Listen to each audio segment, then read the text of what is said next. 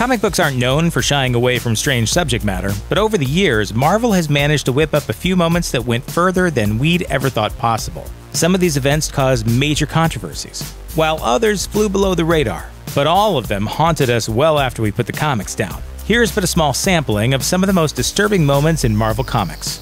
Spider-Man's Sins Past.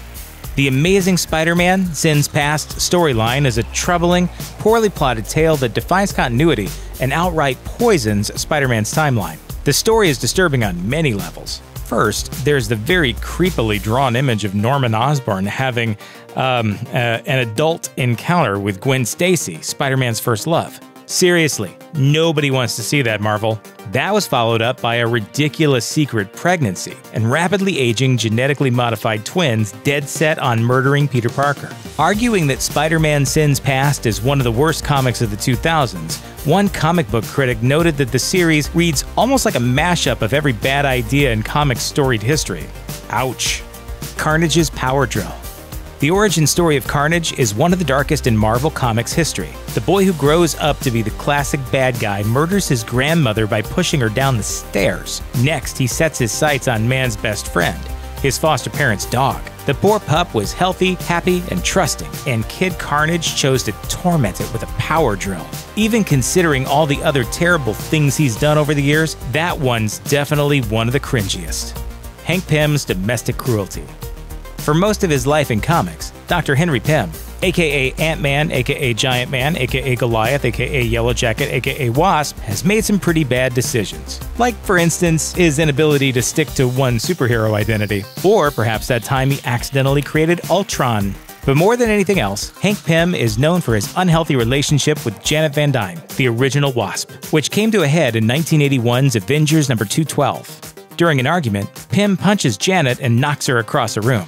Pym was booted from the Avengers, but that incident remains one of the most controversial moments in Marvel history, and it continues to color fans' perception of Hank Pym to this day. Twincest in Ultimates.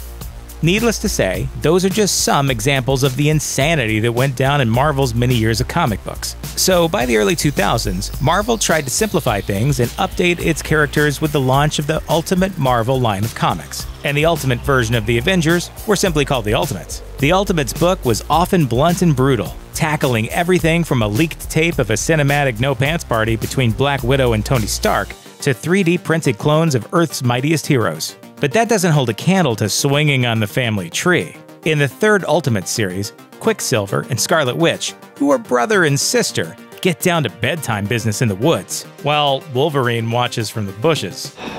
Yikes. Ultimates 3 should have been the worst of it, but then came Ultimatum. Ultimatum's gross, weird massacre.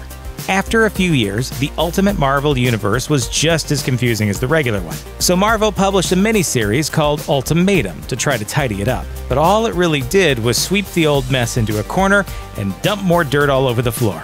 In this event series, Magneto flips the magnetic poles of the Earth, wreaking havoc and causing the deaths of millions of people.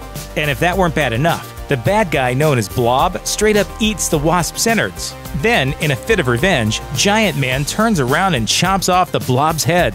And the horror show doesn't stop there. Magneto uses Iron Man's suit and Cyclops' powers to obliterate Wolverine. Then, Cyclops blows Magneto's head off with his eye beams. To go along with those disgustingly brutal deaths, Ultimatum also wiped out enough fan favorites on and off panel in a bloodbath that would have put the Game of Thrones Red Wedding scene to shame.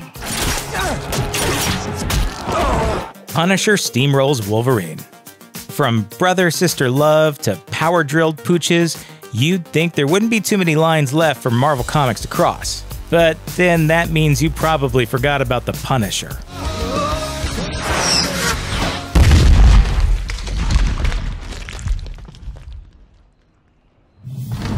When writer Garth Ennis reinvented the Punisher franchise for Marvel Knights and Punisher Max, he left Frank Castle with a new death-dealing life.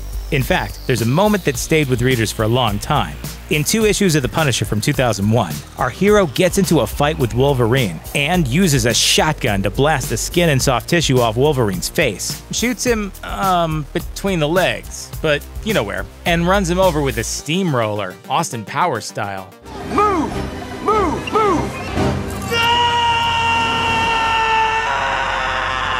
When he's done, the Punisher parks the thing on top of Wolverine's crushed frame, which actually isn't really disturbing so much as it's completely hilarious. Yeah, that seems about right. Thanks for watching. Click the looper icon to subscribe to our YouTube channel. Plus, check out all this cool stuff we know you'll love too.